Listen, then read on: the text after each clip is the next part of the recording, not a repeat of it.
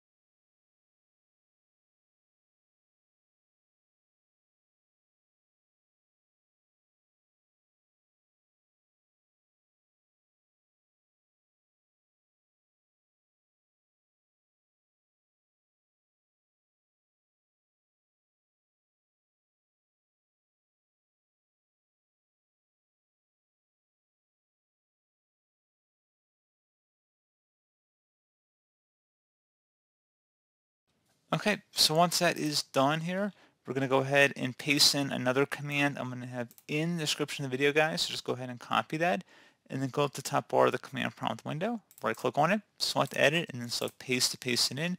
Go ahead and enter on your keyboard to begin the system scan. This will take a couple minutes to run, so please be patient.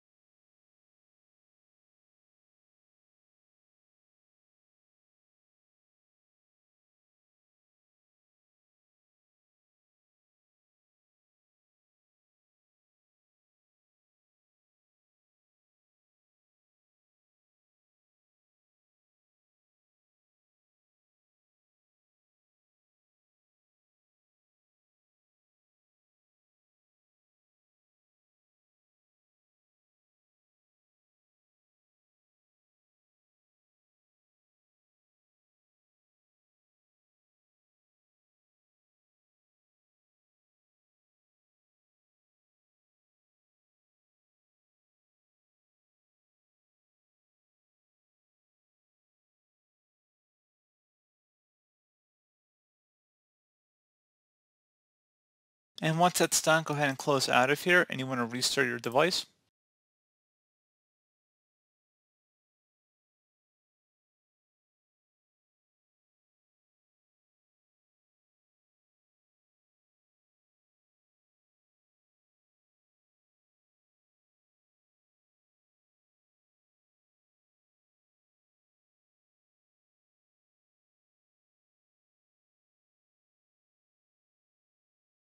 And there you go, guys. Hopefully that was able to resolve your problem, and you should hopefully have resolved the extended attributes or inconsistent error on your Windows computer.